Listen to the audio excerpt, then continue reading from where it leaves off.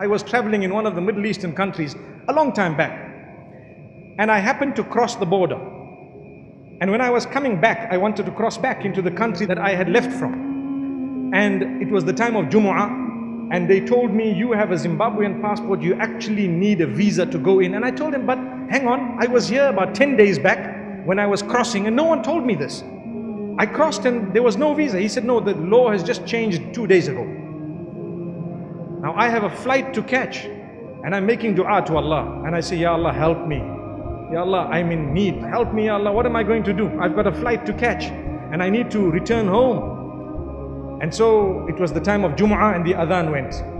And mashallah, there was a masjid in the border post. And so I went, I'm making dua to Allah, and I sat down. And the Imam spoke about, now this is called the help of Allah. Not from me, nothing at all. The Imam was speaking about helping people in desperation, helping people in need, and how Allah will assist you if you assist someone who's desperate, who's in need. And guess what? There was a man next to me who greeted me, and I greeted him back. And then I greeted him immediately after the talk. And I nodded my head, smiled at him and so on, and we started our salah. We were standing in the saf, straightening, the feet, and I started my salah and I ended. And when I finished, I made a dua to Allah subhanahu wa ta'ala, oh Allah, I don't know, it's only you that's going to help. And so what happened is, I came out, I had hope in my heart, but I was also making a plan B, to say, let's go back and we'll do this, we'll change tickets, perhaps leave from another city altogether. And as I went in, I told this brother who was behind the counter that, look, you know what, please, I need your help. He says, only my boss can do it for you. So can I see him? He says, yeah, well, you can, maybe. You can enter that door, and if he's there, you're lucky. So I went by the door, there was someone cleaning. Knocked on the door opened. Who was the boss? The man who sat next to me just the time of the khutbah and salah, and he read right next to me. And guess how I started my story? Assalamu alaikum. You can remember the smile, can't you? So I looked at him and I'm saying to myself, let me try and choose the best way of convincing him such that he will not be able to say no if he has a heart. I said, mashallah, I'm in need. I'm desperately in need. And I'm convinced Allah will send the help. And I hope and I pray that help can come through you at least, so that inshallah, I will be able to at least cross here.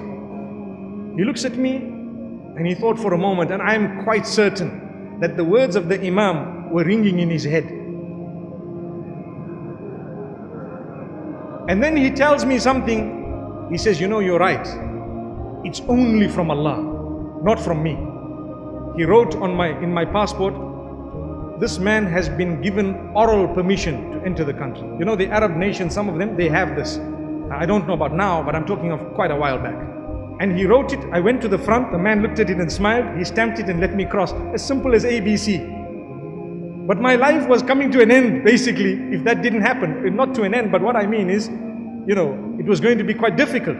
And then I told myself, I said, this is Allah subhanahu wa ta'ala. Imagine if we didn't greet. Imagine if I just sat. Imagine if he didn't greet. It was his quality. He was a big boss. I didn't even know. But he greeted, and this is what helped. And I greeted back. And this is why, remember, sometimes we are arrogant. It's shaitan that overtakes us. We are human. We need to check it again. Make sure you remove it. Fight it. Fight it. Be humble. I've seen people with mega wealth, and you'll never pick up that this man has wealth. And I've seen people with next to nothing, and they have their first $1,000, and next thing they feel like, subhanallah, I'm Bill Gates. Allahu Akbar. May Allah subhanahu wa ta'ala grant us goodness of the dunya as well as goodness of the akhirah.